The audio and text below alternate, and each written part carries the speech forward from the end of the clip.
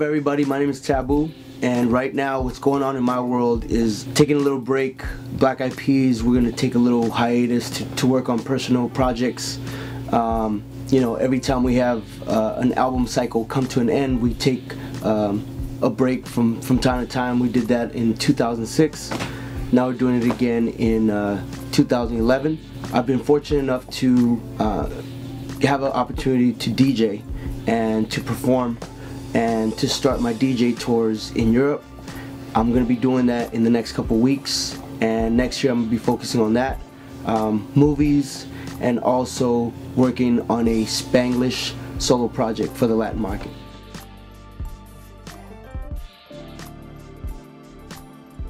It feels great, especially being a Mexican American from East LA, being surrounded by a lot of negativity and violence and, you know, things that come with living in the inner cities. I found music and my friendship with will.i.am and Apple the App to be the catalyst for positivity, for creating music for the world, and I feel like you know, that just kept me with my head straight. My family being very supportive, my mom giving me the opportunity to follow my dreams, that was what kept me in line, and I think that it's just a natural progression of positivity.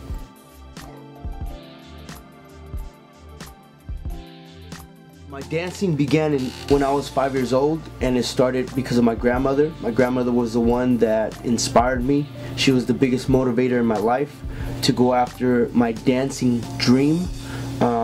Since I was a kid, I used to dance at backyard parties, quinceañeras, and it started with Spanish music. Then when I first saw hip-hop, at the age of 10, I fell in love with breaking, fell in love with popping, locking, b-boying, and from that point on, you know, it just progressed to freestyle dancing. I was inspired by people like the Nicholas Brothers, Mop Tops, to the Scheme Team, to the Soul Brothers, to Mission Impossible, to Leg 1, Leg 2, Trouble T-Roy. The inspiration goes on and on. But you know, and the way I adapted my style was big fan of Bruce Lee, martial arts. When I first started, I started incorporating martial art form with my dance style, which was freestyle, more footwork, more flash on the feet, popping, and it just incorporated all that stuff to create the magnetic style.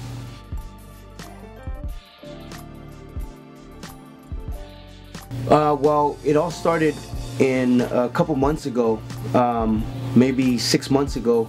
I was in Europe and I did an appearance just to host the gig, and the guy hit me up and he said, "Yo, do you DJ?" I was like, "Nah, but you know, I really respect the DJ community." They're like, "Yeah, you should DJ. You should try picking it up and learning it." So I called my boy Raul and I was like, "Raul, you know, I really want to tap into." Because I love song selection. I love to be able to play songs that make people feel good. It's nostalgic, whether it's hip-hop or R&B or you know, 80s music or house or electro, whatever it is. I feel like I'm good at my selection. He said, "You know, you should pick up some CDJs." And I was like, "All right, cool. I'll start with CDJs." And I noticed that David Guetta and a lot of the DJs that are established use CDJs. So I started with that. And then my boy Apple, usually he has these things called Boom Boom Room, where it's like a little after party after a gig or whatever, and you know, it'll be like a couple band members and you know, Fergie, me, Will, we'll just be hanging out in his room ordering room service or whatever, and he usually DJs. So this time he didn't want to DJ, so I picked up, you know, I started DJing and I started mixing. And it's kind of like, it felt good, it felt right to me, and I fell in love with it. So I give the outermost respect. I say that Apple inspired me. He was the one that allowed me to be on his DJ equipment. And I would say that the style that I use is more a performance. I have video that goes behind what I'm doing while I'm mixing. Also, you know, there's a dance element during the performance. I also do a couple Black Eyed Peas songs, so it's the whole package. It's just not me. It's just not me playing music. It's also a performance as well.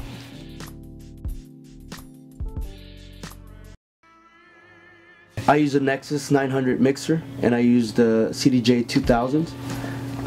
Yeah, those are the greatest.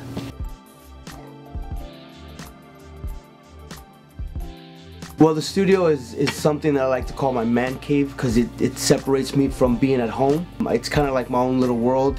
When I started talking about building a studio, my wife, and she said, you know, you need to establish your music away from the house, because if the kids are sleeping and you want to turn your music up, you need to have your own world. So I went into kind of like designing this with my boy Raul, who's my engineer, and I said, Raul, you're gonna be the studio manager. You gotta make this right, because if I'm gone, I need you to make this happen for me. So we started designing it, and we said we wanted a Zen type of feeling, warm, but still modern. Also, I'm a toy man. I love toys. I love collecting toys from all over the world, and I wanted to add that flavor, and also sexy. You know, just a sexy feel when you walk in. You're like, all right, this is a sexy feeling. Everything is very clean, very pristine. You know, I have vintage keyboards like this Rhodes. There's a little bit of vintage, but more modern. A little bit of the accolades that I've gotten, Grammys and American Music Awards. But it's like, it's a good feeling when you walk in here. And when people walk in, they're like, wow, I couldn't imagine that this would be in a garage. Because literally, this was part of my garage. And I converted it into my own little man cave.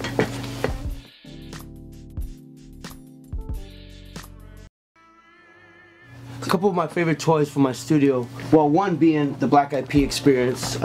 It's the new game that came out for Xbox Connect, and usually, you know, we'll set up the Xbox, people come in here and have dance-offs.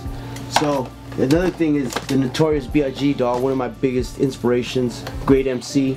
Try to collect as many of my heroes in the hip-hop game as possible. So that's B.I.G. And then the MPC, Kai 2000, and that's how I started producing.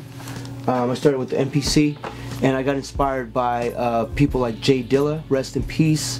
When I saw him using it, we had a studio session with him, and I was just blown away by the way he truncated his drums, the swing he had off the MP, and also DJ Premier. He's a big MPC guy, so you know, I got inspired by that. And also our DJ back in the days, his name was DJ Motivate. He taught us how to produce, and I know that it's not as useful now to a lot of producers, but I still have it in my heart. I love the way it feels. I love the pads, everything about it, the old school feel. So my MPC will always be with me.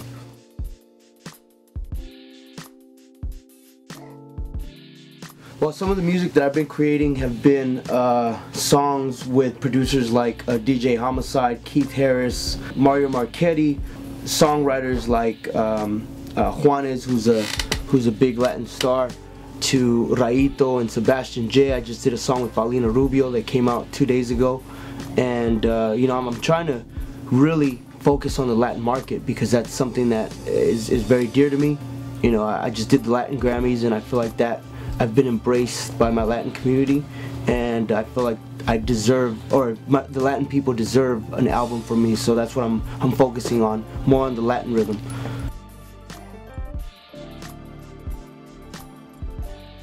The creative process, there's really no formula. Sometimes it comes from a melody that I put on my iPhone, and then we'll put a beat to it, or sometimes I'll listen to a beat and I'll find a certain lyric or a verse that I'll put to it, or just humming something, like, you know, just something in my head, and I'll lay it down, and then they'll construct a beat to whatever I'm humming. So there's really no big formula to it.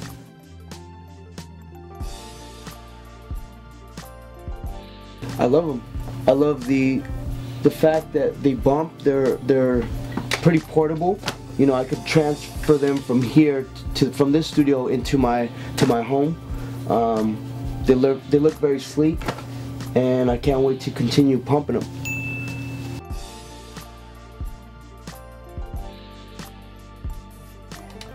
Don't let nobody say you can't do it. The fact that I had my two good friends, will.i.am and Apple Diap, really believe in me as an individual, when sometimes my own family were like, no, you need to do this, you need to do that. I needed to follow my own dream, and I was blessed. I was very lucky and fortunate that I made it. I would just say, you know, stick to your guns. Whatever you want to do in life, do it. You know, believe in yourself, believe in your dream, believe in your craft, and much success.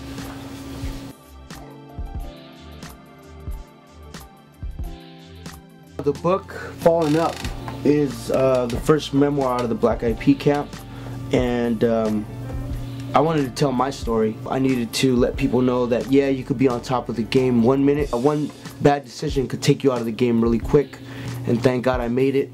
But this is just if somebody picks up this book and gets a sense of hope or inspiration, that's kind of what I'm trying to relay with the message with this book. Keep it on the positive.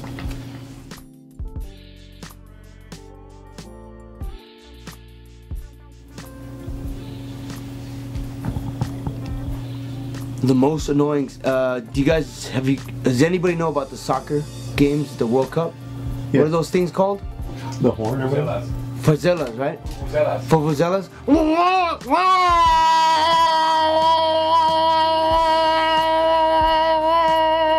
That's annoying, man. I hate that, and that's like the most. And when it's thousands of people doing it, because we did the World Cup, and when I heard that, I was just like shaking in my seat. It's just the most annoying thing you could ever hear in your life. Vuvuzela? What is it called? Vuvuzelas. Vuvuzelas, yeah.